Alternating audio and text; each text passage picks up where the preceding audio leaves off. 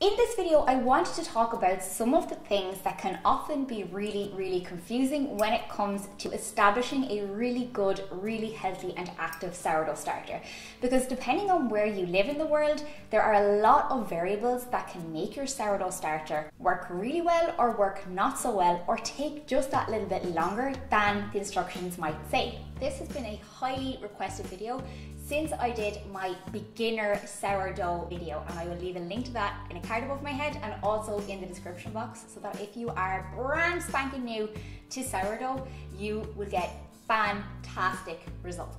So if you want to find out all the secrets to making a fantastic sourdough starter, then keep on watching. Don't forget to hit subscribe, and also please don't forget to give this video a big thumbs up. Now let's get into the video. So first off, I will leave a recipe to making your sourdough starter from scratch in the description box below to save us some time.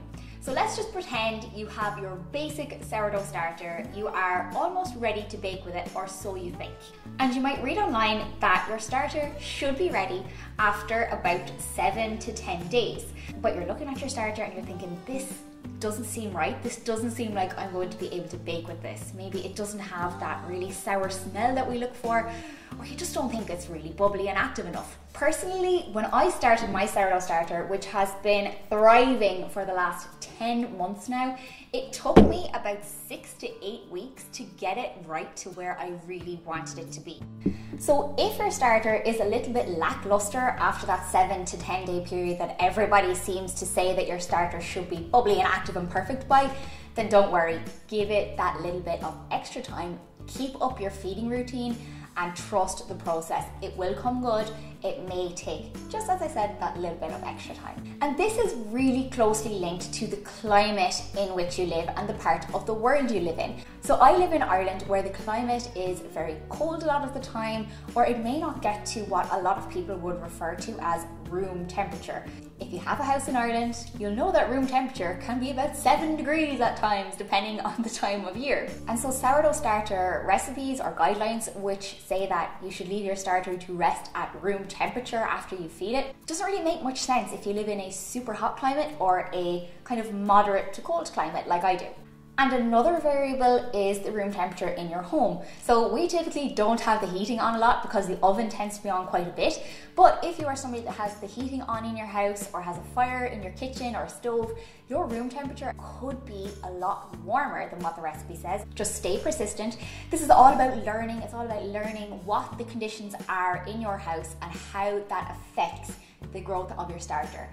Yeast is a living organism, it responds to its environment, and so you just have to get in tune with your starter and learn how it responds to different temperatures. So now let's talk about actually using your starter to bake with, and this point is really closely linked to climate and temperature and all of those environmental factors.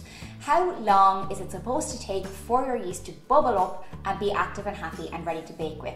Again, completely subjective, completely dependent on where you live and the environmental conditions in your home or wherever you are doing your baking. When you feed your yeast, some guides will say that it should be bubbly and ready to use after about 2 hours. I have never found that my yeast has been ready after 2 hours. Usually it's 12 hours. Sometimes, for example, if my house is particularly cold, if I'm baking in winter, I will actually feed the starter and leave it in the top oven, because since heat rises, some of that residual heat from the bottom oven will rise and just slightly raise the temperature of my freshly fed yeast and help it to bubble and get really active just a little bit faster than it would if I left it at room temperature. So what I tend to do is feed the yeast the night before I'm due to start baking and let it sit overnight, again as I said, either in the top oven or close to a fire in the winter. It sounds crazy, but you do have to work with what you have. So what indicators can you look for to tell if your young sourdough starter is ready to start baking with? Well, firstly, I really like to go by smell. So in the beginning stages of growing your sourdough starter, you'll notice that the smell is quite sweet. It doesn't smell sour or alcohol-y or like you would expect it to smell if it's been sitting there for quite a while. Sometimes my starter can even smell like really strong cheese, and I love that. I know that my starter is super happy when it smells that way, and it's going to give me a fantastic sourdough loaf. But in the initial stages, your starter will tend to smell more on the sweet side. But you also may notice that your sourdough starter smells like alcohol, and it's not particularly pleasant unless that's your gig. And it may start to give off this alcohol-y aroma because one of the byproducts of yeast fermentation is actually alcohol. And so when your yeast activity is starting to fall away in your starter after maybe you fed it a day or two ago, that's when that alcohol production will start because the yeast has run out of food. Now this is not a problem. All I will do is pour off any of the hooch layer that has developed on the top of the starter, give your starter a good stir to allow oxygen back into the mixture, and feed it again. Give it a day, see how it responds. But typically they respond very, very well. And so as I said, if you notice that this hooch liquid, this grey to brown sort of liquid has developed at the top of your starter, it's not really a cause for concern. It just means that your starter is crying out for some love and attention and some food. Sometimes I'll pour it off, but sometimes I will actually leave some of it on the top because I think it adds a really tangy, gorgeous, sour taste to my bread. So if I'm looking for a particularly sour loaf, because that's how I like it, I will leave some of that hooch layer on the top and simply stir it back in. But a word of warning, if you do see mold growing on the top of your starter, then I wouldn't stir that back in.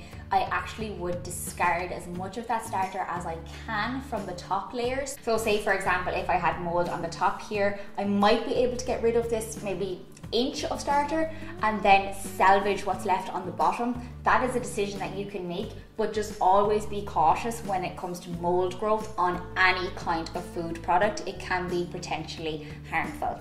In terms of feeding your sourdough starter, some people feed every single day. This is not me, I don't feed it every day. What I tend to do is I actually have a larger sourdough starter that I let live in the fridge.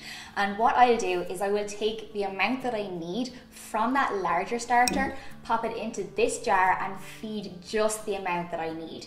This allows me to avoid a ton of waste when it comes to baking, which obviously is central to my zero waste lifestyle.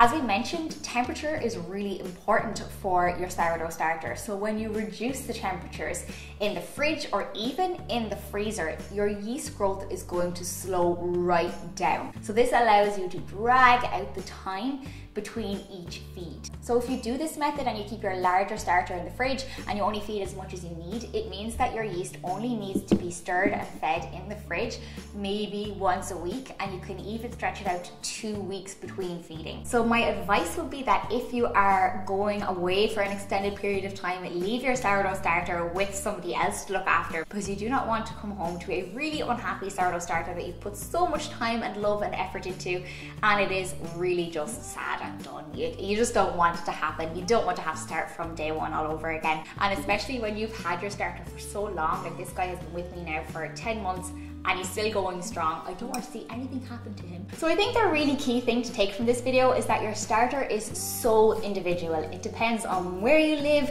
it depends on the conditions in your home, and it depends on how often you feed it and how often you want to look after it. Don't worry if your starter is not progressing the exact same way as the instructions state. Give it time, be persistent and be patient, and it will reward you in loads of beautiful sourdough. If you have any particular questions on your sourdough starter that I haven't addressed in this video, don't forget to leave them in the description box below and I will get back to you as soon as I possibly can. And if you like this video and found it helpful, please do give it a big thumbs up. And also, please don't forget to hit subscribe so that you don't miss any more of my upcoming videos. And I look forward to seeing you really, really soon. Now I'm off to bake some bread. Bye!